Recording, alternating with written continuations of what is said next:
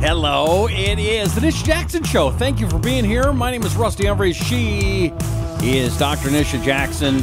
And I just got back from Orlando, Florida. That's why I have my podcaster T-shirt. Nisha, I went to...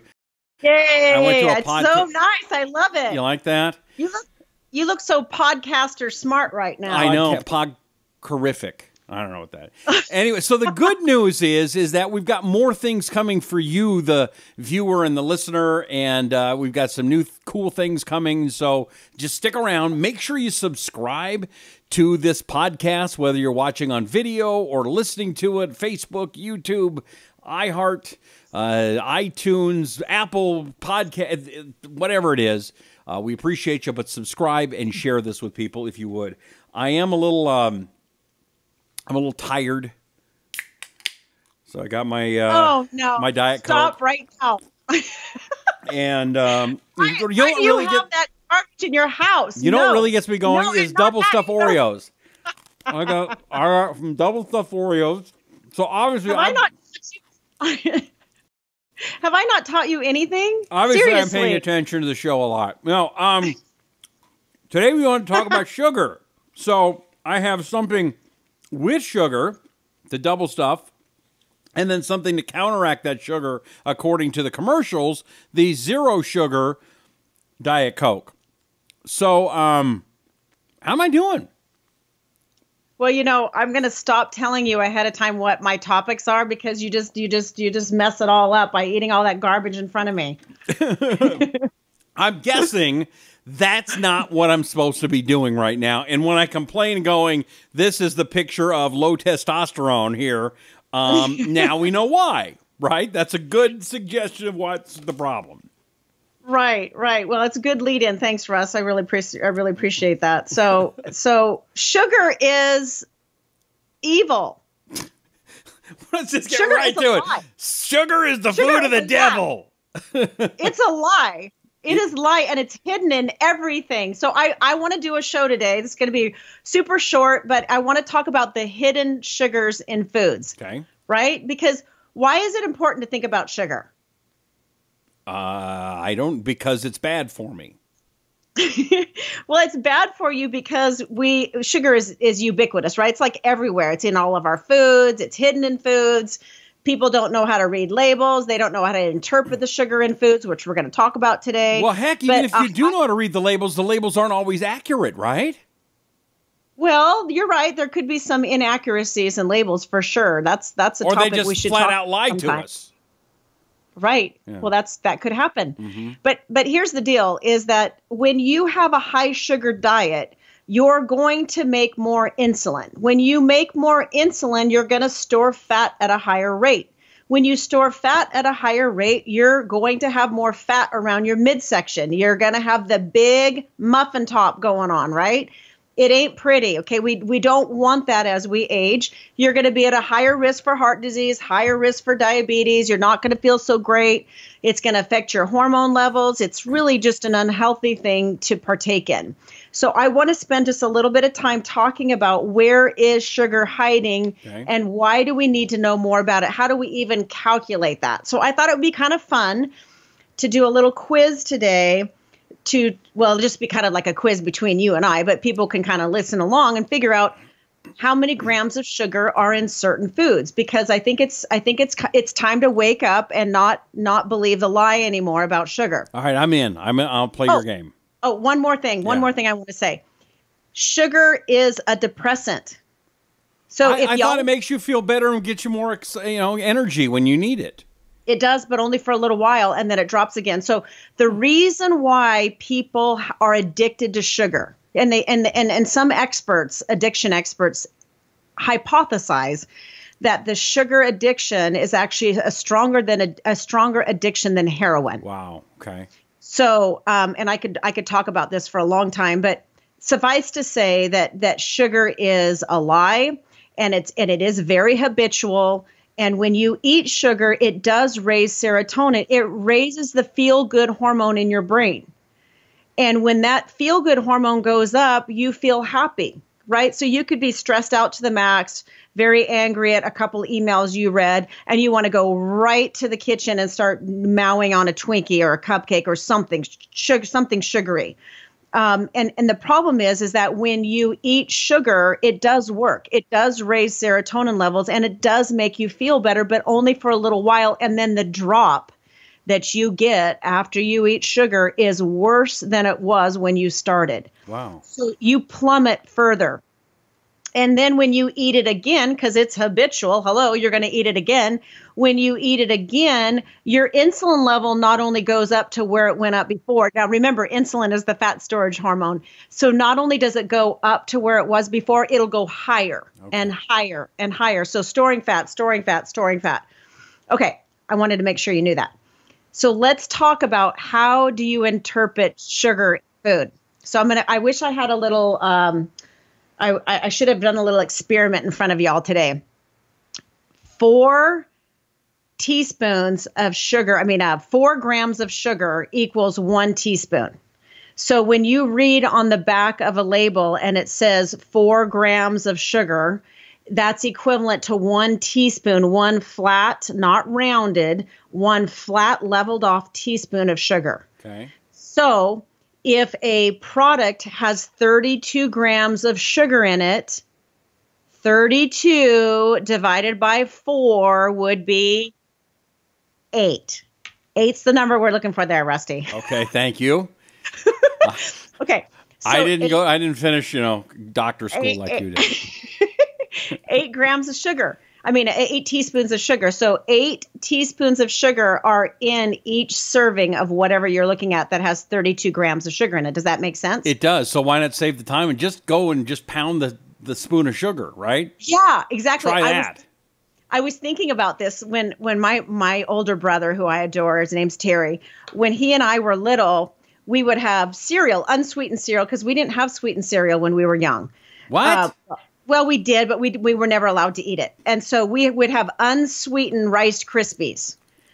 And we would take the Rice Krispies, and when my grandma left the room, because we would always have the Rice Krispies at her house, when she left the room, we would take the sugar bowl and we'd start putting like teaspoons of sugar, because then the sugar would kind of get on the bottom of the cereal bowl. Yeah. And then you'd take like that big teaspoon of sugar with some milk, and it was so good.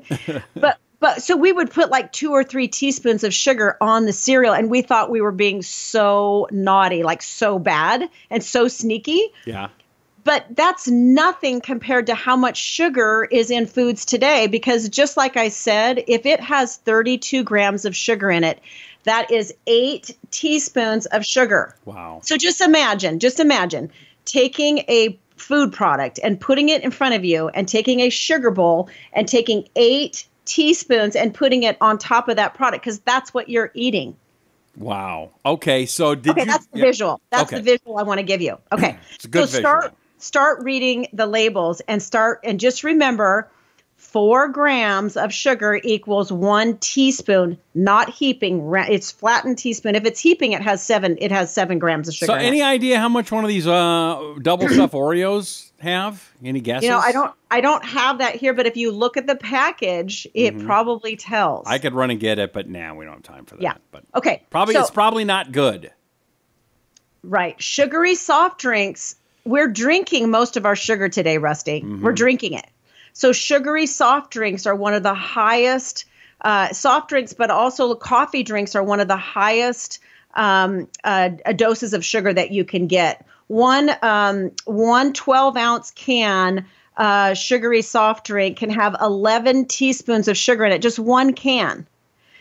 The other thing is that juices out there now, I love this study that was done many, many years ago. I don't know, like 10 years ago, that showed that a 4-ounce glass of orange juice, which is what you give your children when they're coming down with a cold, actually reduces their immunity by plummeting a significant reduction in T cell count. That's your immune system, right? Because it's got too much sugar in it. So orange juice is bad to give to kids when they're sick. Wow. It makes them more sick, more vulnerable to sickness. We should not be giving them juice because Juices in much of this research and looking at hidden sugars, juices actually have more sugar in them than some of these sugary drinks that people are drinking. Wow. So juices are really, really not the way to go. Let's talk about yogurt. And you think, oh, yogurt's good because it's got like probiotics in it and it's really good. Yeah, yogurt's good for you. Yogurt can have 47 grams of sugar in them. Wow. Or more. I've seen some with 60. Now, all you have to do is divide by 4, and that gives you how many teaspoons. So we're talking about 13, 14 teaspoons of sugar. Okay, not a good option. Even barbecue sauce. 1 tablespoon of barbecue sauce can have 14 grams of sugar in it. Wow. Hello? Yeah. That's just barbecue sauce. Ketchup is the same way. Like I said, fruit juice is one of the worst evils out there for sugar. Sports drinks, 1 20-ounce can of sports drink can have 32 grams of sugar in it. So I'm not supposed to be drinking Gatorade on a hot day? Gatorade is a nightmare. Don't drink Gatorade. Even some of the vitamin waters that are out there have so much sugar in them, or flavored waters can have 8 to 10 to 12 teaspoons of sugar per container. Just try to keep the visual of 8 teaspoons going into the bottle and knowing what sugar does to you. Okay, so then the answer is Diet Coke, 0 sugar, right? That's 0 calorie Diet Coke. Right. No, right? That's not the answer. Why is that not? Why is that not the answer? We're not even going to talk about the 32 chemicals that are in that Diet Coke. So how many? And now the research is showing that artificial sweeteners raise insulin level just like sugar. So you might as well just drink the sugary drink.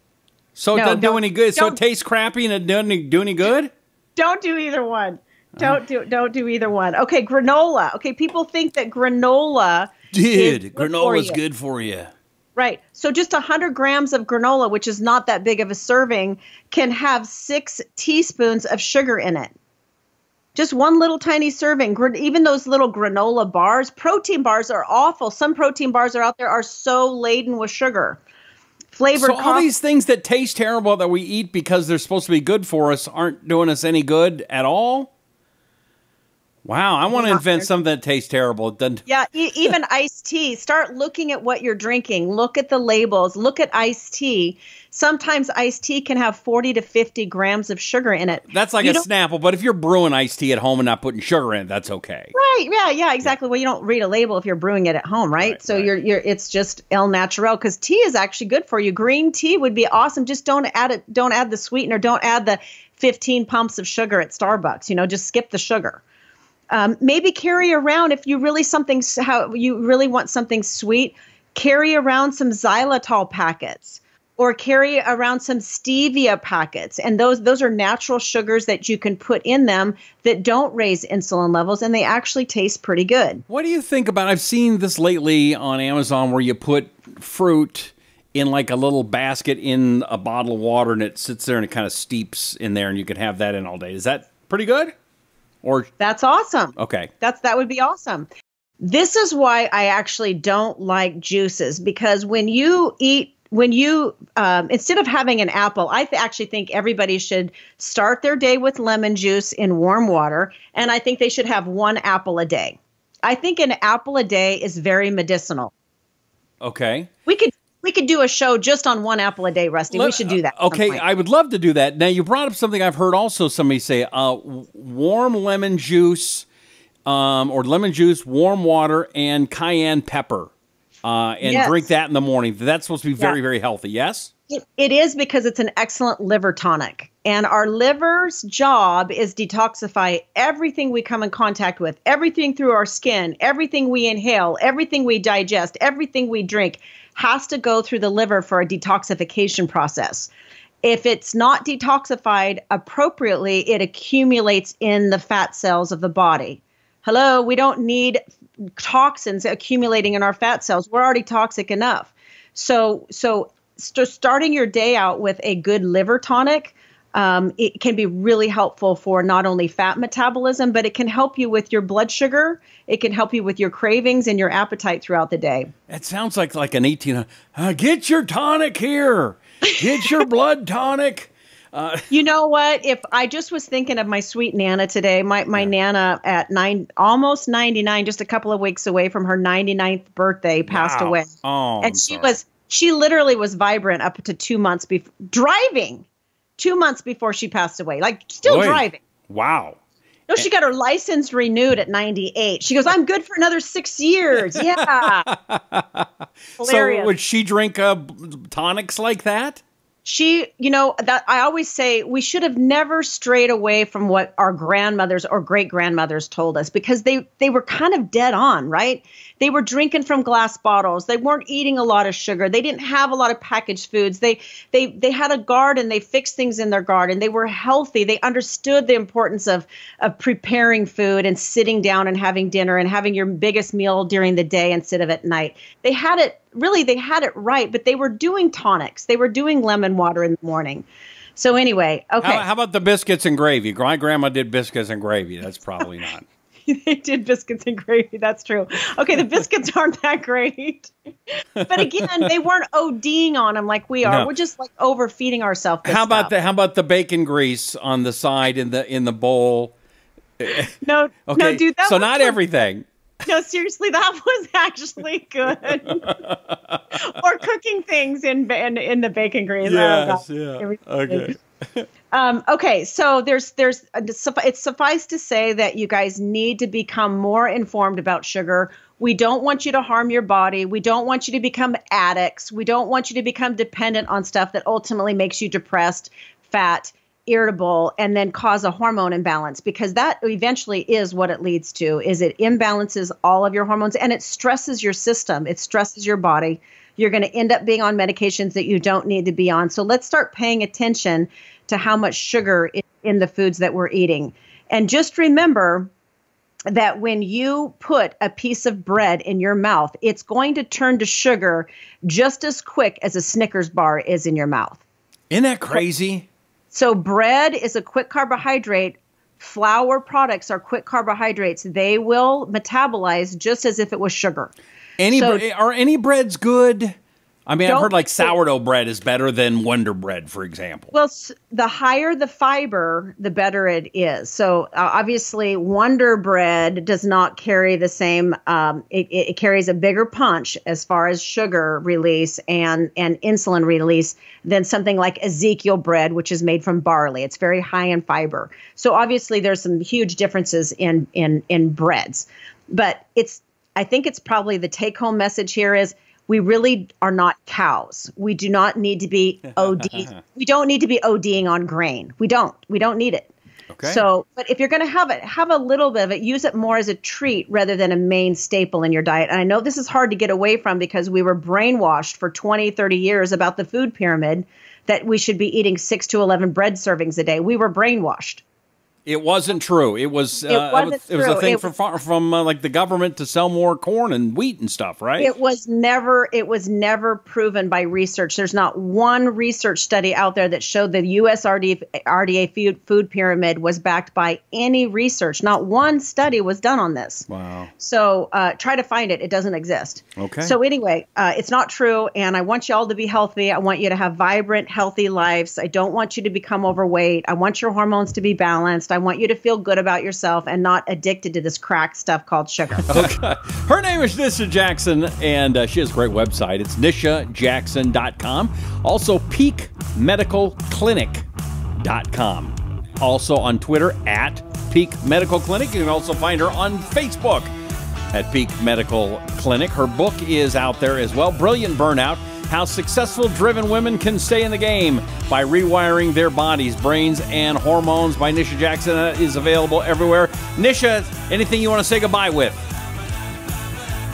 Start reading your labels. I'm going to repeat one more time. 4 grams of sugar equals 1 teaspoon. So just keep that visual in your mind about how many teaspoons you want to be putting into your body and being an addict. Just think about it. It's not working for you. All right, hit the subscribe button. Tell people about the Nisha Jackson Show. Make sure you check us out. We're here every week. And just subscribe here on YouTube or iTunes, Apple Podcasts, Google Play, Radio Public, any one of the hundreds of places you can find the podcast. Yes? I have one more thing I almost forgot. This is a great snack. You can get this in the stores. This is Super Seeds. Okay, this has a lot of nuts and seeds. It has a coconut flavor, which I adore. Where do you get that? It looks like this. You can get it at any of the stores. This is a really good snack. So instead of breaking for Oreos, you should be breaking for this. Nuts and seeds in a little cluster. They're delicious. Or possibly a little bit of these blueberries with it. Oh, okay. Super good. All right, Nisha, we'll close that on that. We'll see you next time. She's Nisha Jackson, and this is the Nisha Jackson Show.